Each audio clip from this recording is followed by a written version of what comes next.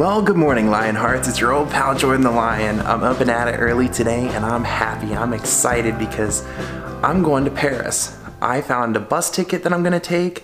I couldn't find a way home, so don't do this at home, but I found like an organized form of hitchhiking online where somebody is driving from like Paris to passing through here, I guess, and they're gonna give me a ride home.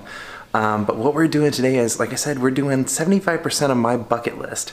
We're gonna go visit who I think is the most brilliant mind, the most interesting person. He was also hilarious, he was an idiot, he was everything. And I think I've always wanted to go see his grave and where he basically lived out the last sad days of his life. Today we're gonna go explore the life of Oscar Wilde.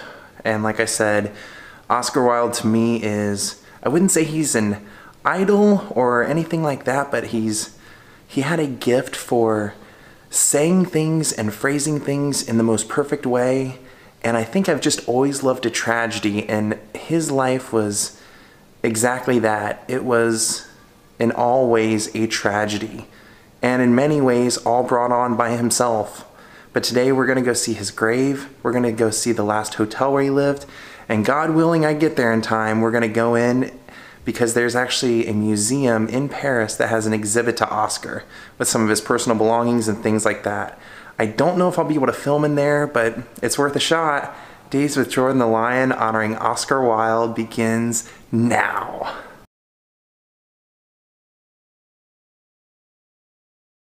I'm not going to complain about having to walk this way to get to the bus station. Wow. Alright, as shady as this sounds, about 5 people have told me the bus picks up right here, even though there's no sign for it or anything. We shall see. This will be an adventure.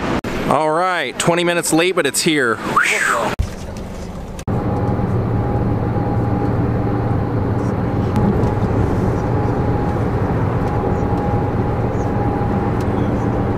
Alright gang, we are officially in Paris. We are in the underground.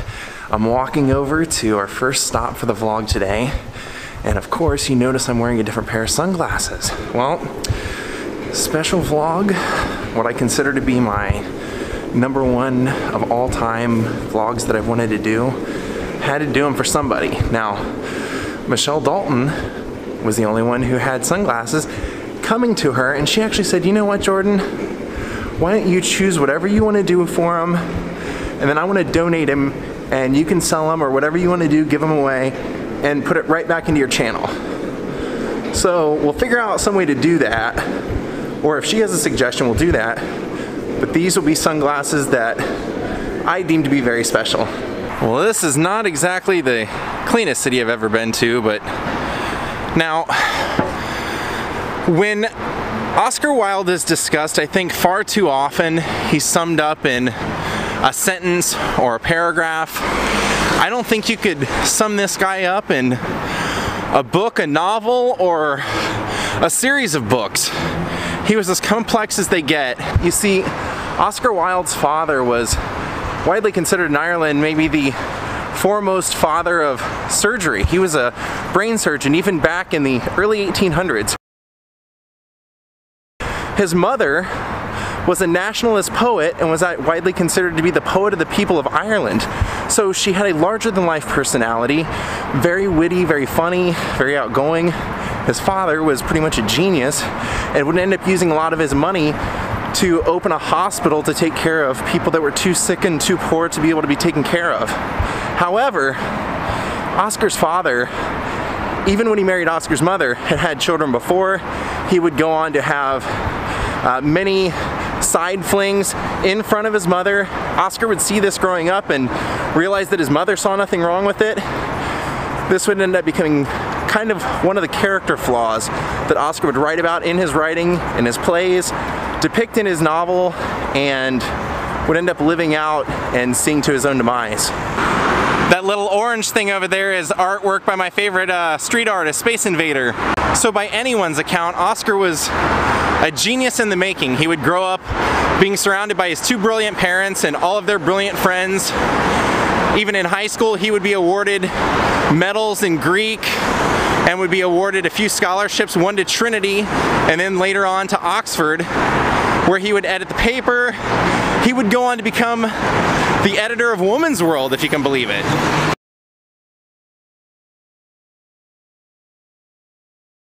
Now it's right around these years in his college days that he really starts to formulate who he is and what he will be known for. Oscar becomes basically a full-blown dandy. Almost, many would describe him a male version of his mother. He would grow his hair out kind of long, about chin length almost. He would go on to wear fur coats, silk clothing. He would have lavender wallpaper. Everything about him at that time was wanting to be surrounded by beauty. His interior design, which nobody was really caring about at those days. His apartment was elaborate in college, and he always wore a lily in his lapel every single day. His whole goal for life at this time was to make the name Oscar Wilde known and to be as big and exuberant as he had to be to do it. In fact, one of his ways of doing this he would show up at one of Sarah Bernhardt's appearances and throw lilies at her feet so that he would get in the paper for that, causing a scene.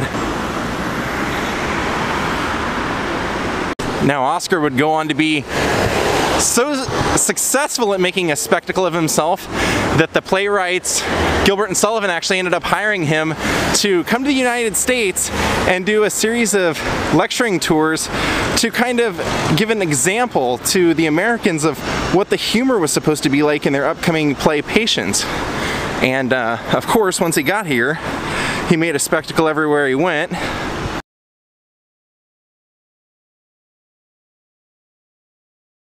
And a very common misconception I feel like is always attached to Oscar kind of starts happening around this time. He ends up kind of experimenting with the idea of the beauty of men. Like I said, he was so much like his mother. He had this oversensibility to women, and mainly he would just describe it as a vice. And it was so much of a vice that right around the time he was finishing up his American tour and going back to London, he met a woman, Constance, fell in love, and they got married. And it wasn't just a sham marriage. If you read their love letters, they were both head over heels in love and would go on to have 2 sons together.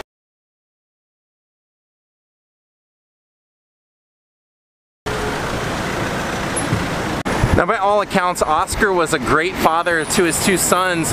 However, that little bit of his father started peeking out, and Oscar was a man who believed mainly in 2 things in life. Life was meant to be lived dangerously and on the edge, and it was meant to be lived as beautiful and exorbitant as you could make it. And so he would start to have an affair. This would be something that he would do out in public, and his wife would stay with him and she would somehow understand. But Oscar would go out and indulge in these experiences and then later write about them in things like The Picture of Dorian Gray, where he explains this painter paints a picture of his friend who he finds so beautiful, and when the friend Dorian Gray sees it, he falls so in love with the painting that he says, if only I could stay like this painting where the painting never aged. And so he makes a deal to give away his soul in order to have the painting age, and that Dorian never would, and through that you end up seeing through the painting Dorian's true soul and the ugliness of his soul eventually. And so part of the reason I say that Oscar was so fascinating to me as a person is that if you look at his writings, you soon see that he outlines the decline of all of his characters, and in almost every way that he will outline it, he ends up living it out himself. He ends up almost in every situation has a villain in there that betrays him, almost as though he needed that in his life in order to fulfill the life's purpose. And he would eventually get that. And so at this time, the name Oscar Wilde is known all over the world. He's considered to be one of the greatest minds, one of the greatest thinkers of his day. And he starts a relationship, or a fling, with a young boy that he would call Bosie, Lord Alfred Douglas, whose father was the Marquess of Queensberry. So at this time, Oscar and Alfred are pretty much making this as obvious as possible, and they're walking into operas arm in arm, causing a scene, and I would describe Oscar as an Andy Kaufman type. Many of the things he did were literally just to get a reaction. He only wanted to see people's reaction to it, and that was part of the excitement for him. And so he would do that, and it turned out that Lord Alfred Douglas, Bosie, and his father had a very tumultuous relationship, and they would end up throwing Oscar in the middle of it as the pawn in this game.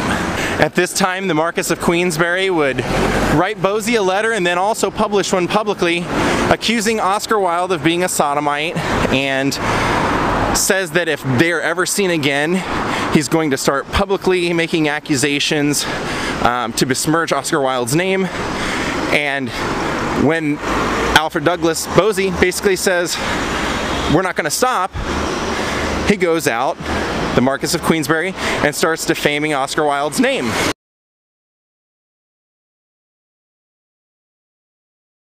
And so in order to save face, Oscar believes that the only thing he can do is sue the Marquess of Queensberry for libel. Even though the accusations are true, Oscar believes his wit will come through and that he decides to prosecute this. And through this case, the Marquess of Queensberry decides to get everyone that Oscar's ever had any kind of relationship with to come up and besmirch his name, and then eventually bring his own writings into it, where Oscar will have to answer for the way he phrases things or how he describes love in his writings, even to the point where they ask him, what is the love that dare not speak his name? And he says it's the love an older man has for a younger man, almost a passionate, how would I describe it? Almost a longing for what the younger man will get to see in his life and that the older man has already passed by. And they basically take all of that and use so much that Oscar's lawyer says, hey, we have to call this off, you're gonna lose now. And they call it off, but the state decides to try Oscar as a sexual offender, basically. And they go through 3 trials, and Oscar is sentenced to 2 years of hard labor.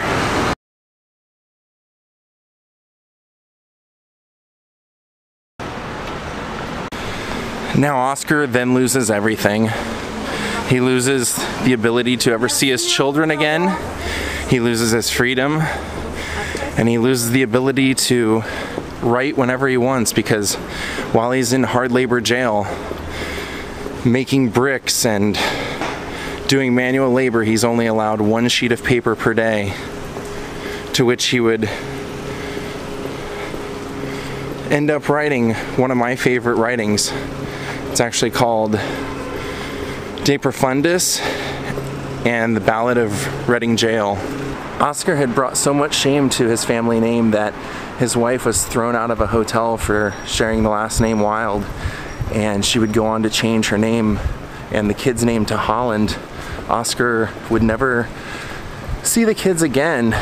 His wife, while he was in prison, would stand by him and constantly write him, and did believe that his heart was purely devoted to her. However, after a few years, she would die in surgery, having a spinal surgery, and when Oscar would come out of prison, he would foolishly go live with Bosie for a short time. They quarreled constantly, and then eventually left, and Oscar would move here to Paris. See, he thought when he got out of prison that people would forget, or it wouldn't be as big a news, and that he could just go back to being a writer. But when he came out, nobody would accept him, and the newspapers in New York had written about him, they had written about him in London. His career was over.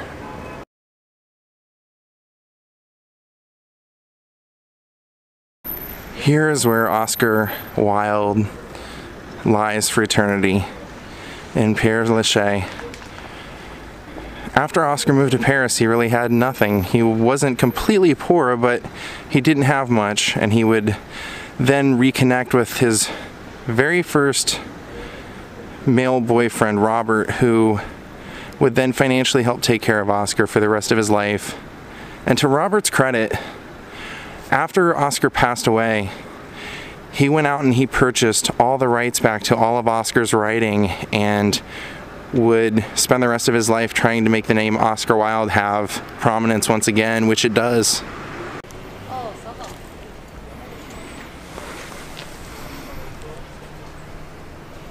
While in jail, Oscar realized that his life was pretty much over.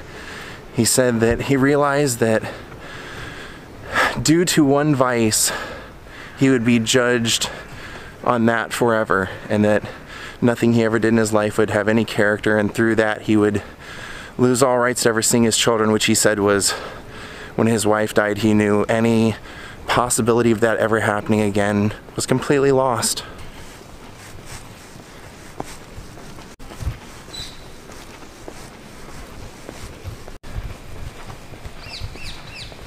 To me personally, Oscar Wilde is the most brilliant wordsmith and the most brilliant thinker that ever lived.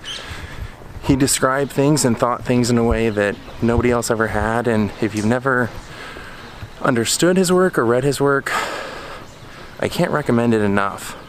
If you started with the writings that he made in prison, The Ballad of Reading Jail, and De Profundis, which I actually brought my copy with me, and it has a great story behind it I'll share with you when we get there.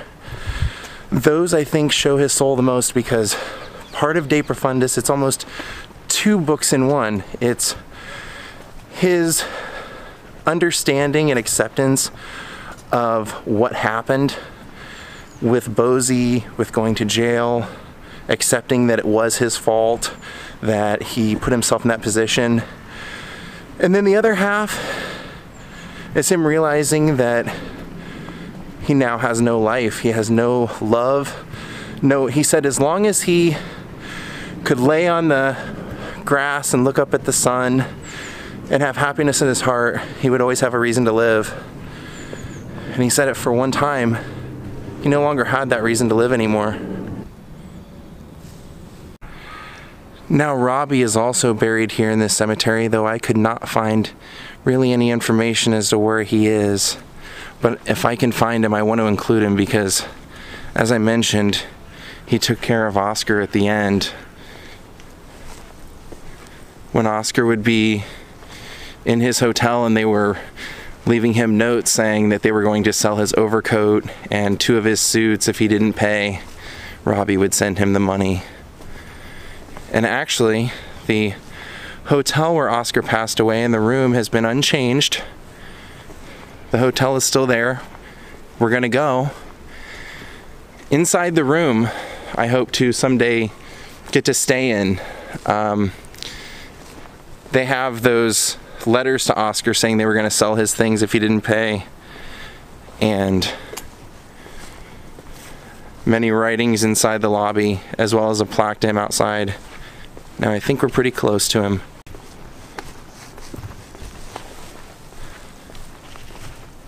Oscar felt at the end that he had lived with too much shame to return to Ireland or London, and so he planned his burial here. Now one of the things that, to me, does put a little bit of a smile on my face is that shortly before he died on his deathbed, they did allow him to be baptized a Catholic, which was his dream, the way his mother had. And by the way, to add insult to injury, his time in prison, his mother, whom he was so close to, also had passed away during that time, and he couldn't go to the funeral. I can't believe I'm in Paris and I'm gonna visit Oscar's grave. This is like a very spiritual moment for me. A lot of my, when I was unemployed, I got into reading books pretty hardcore and going to the library every day, and that's when I discovered F. Scott Fitzgerald's writing and Oscar Wilde. I remember reading Picture of Dorian Gray first, and just remember thinking how it was the perfect painting of how someone who lived on their own excesses could destroy themselves, and I always found it very insightful that it matched his own life. When I got into the Picture of Dorian Gray, I had a friend who lived, he was actually in my apartment building at that time, named Len. And Len was just this great thinker, and Len had traveled all around the world and had seen things I had never gotten to see, but He was really proud that I was getting into so much literature at that time. So he walked down to my apartment one day and said, "Jordan, I got this for you. I think you'll enjoy it." When I opened it up, he had written this letter to me. It said, "Jordan, I saw a page of De Profundis in a glass case at the Morgan Library in New York City. The guards would only allow him to write a page a day. Somehow I thought of you, or somehow I thought you would appreciate that. Merry Christmas, 2005. Your friend Len." Now, a few weeks later, I was doing a radio interview and I was reading this book on the bus on my way home from work to go do my radio interview. And as I come to a bus stop, I look off to the side and David Lynch is sitting there with a cow on a leash. I got off the bus, ran over to him, and this is the only thing I had on me, so he signed the back of my book. Now, Oscar should be rather easy to find because much like Jim Morrison, so many people have come here and written things on his headstone and defaced it so many times, and the family has to actually pay for that to be cleaned, that they have surrounded it with glass. So we're looking for the glass.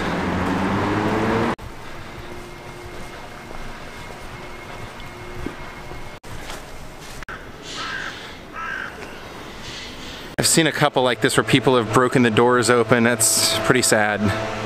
Well, I found out I was on the completely opposite side of the cemetery, so now I'm in the right place. I know for sure I am. Well, for a man who wanted nothing more in life than beauty, acknowledgement, and to have his name known, I think he got what he wanted in the end. The name Oscar Wilde will live on forever. The family name has never been changed back to Wilde, but Oscar, I think Oscar would have loved in modern times. He would have fit in perfectly. And right behind me is Oscar Wilde's final resting place.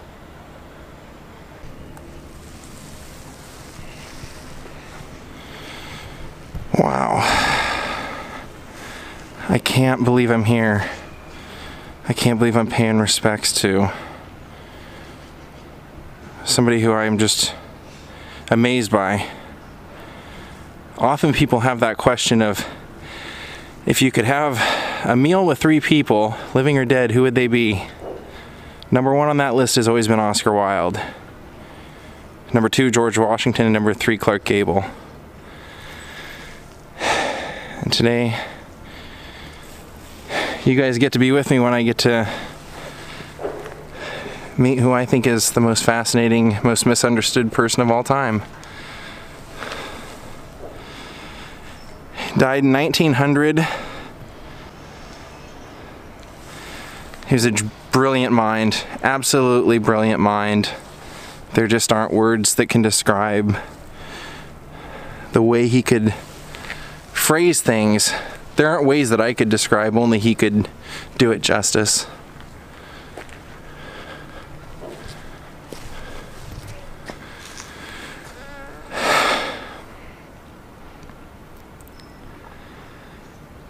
Wow, Oscar. Rest in peace, my friend.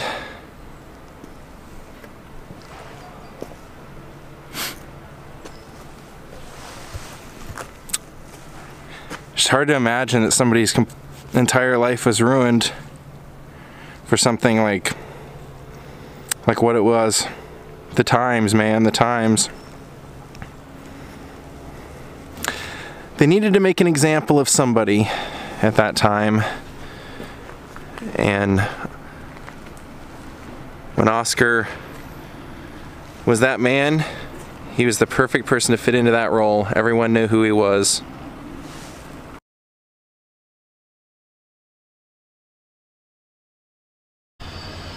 Now sadly, when Oscar was sentenced, they brought him out into the square and shackled him and put him in the prisoner's clothes, and he said people laughed at him and spit at him and basically just completely humiliated him right there in the square.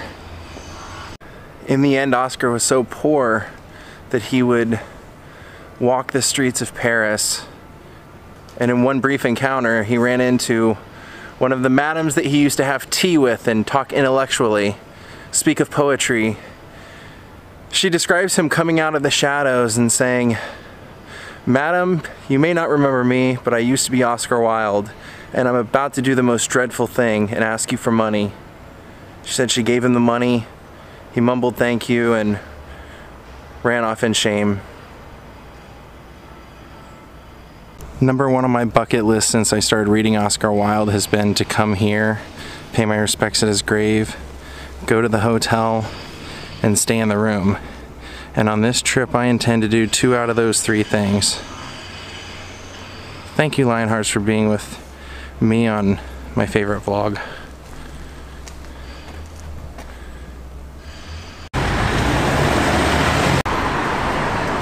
So now the next stop on our Oscar Wilde tour here for today is I want to go to Le Hotel. It's the hotel that Oscar Wilde spent his last days dying beyond his means, as he said to Robbie Ross. I want to go see that. I have to see that. Then hopefully we're going to go to a museum that's pretty close by there. And they're actually having an Oscar Wilde exhibit that ends next month. It's been going on since 2016. This is my only chance. Actually has some of his personal artifacts. I believe his Bible from when he was born that his mother signed, and his birth certificate. Basilique Notre Dame. Now, like I said, I am not going to do everything in Paris. I never have intended my life to explore Paris in one day. But if I have one day, I'm going to focus it on one person. So my goal obviously would actually be to come back to France and kind of skip around like I did with Belgium, kind of hit different cities and then hit Paris in that trip again. Okay, we have to take the train over to our next 2 places, so we didn't have a choice. Way too far of a walk, I was told. So now we gotta switch trains. One more. Almost missed it. Oh yeah, it's Christmas. Wow, they're having a little Christmas market here. Perfect. See all that?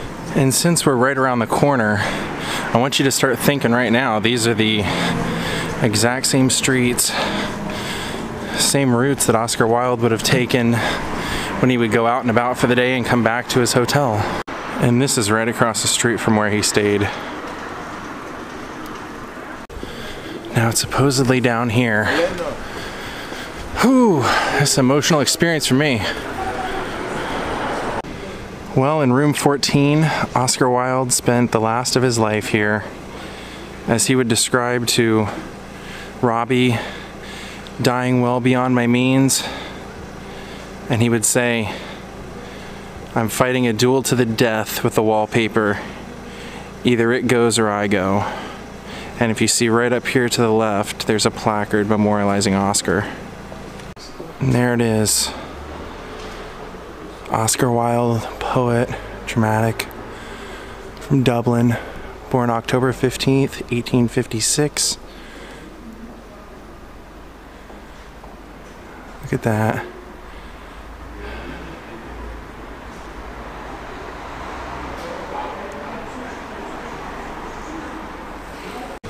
He would have walked in this doorway.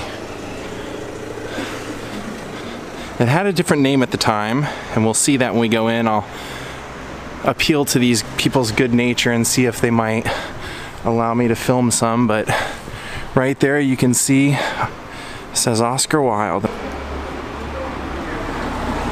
So believe it or not, they are cool enough to let me walk through. They said that there's some stuff of his in here. So here's actually a letter in French that Oscar wrote while he lived here. Here's the first part of it, so you can see his name right there. And then that's his handwriting. He was writing it to this hotel. And then on the other side of the Christmas tree is the other side of the letter. See?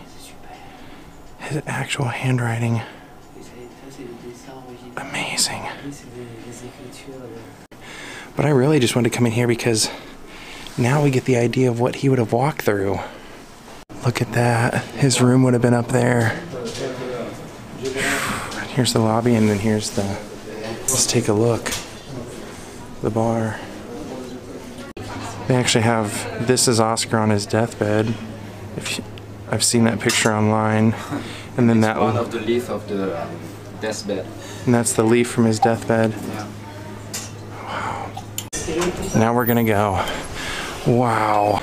Unbelievably cool of them. When I told them how far I came and that this was on my bucket list and everything, all they said was, unfortunately a lot of the stuff's still up in his room, so you have to rent the room to see that, but we can show you what they showed me. The picture from his deathbed and the leaf from the deathbed, and then the letter that he was writing in 2 parts.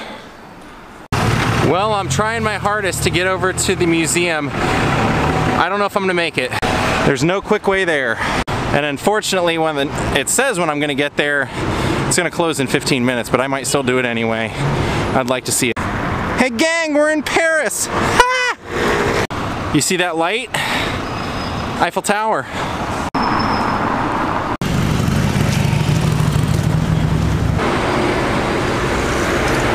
Well, isn't that beautiful?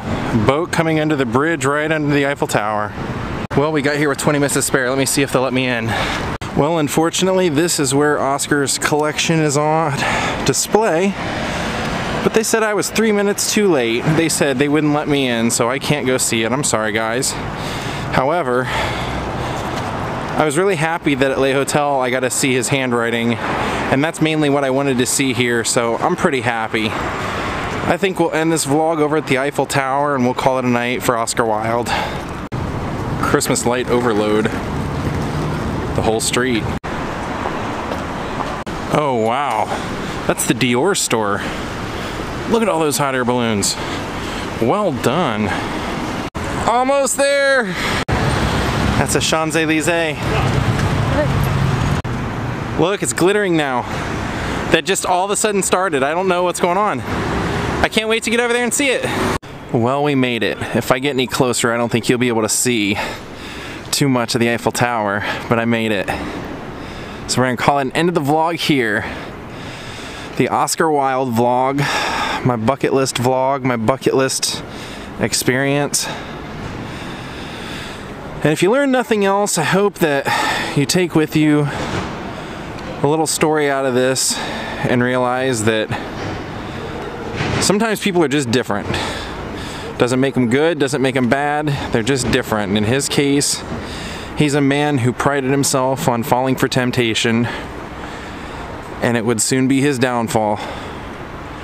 From Paris, France, have a great night. Goodbye.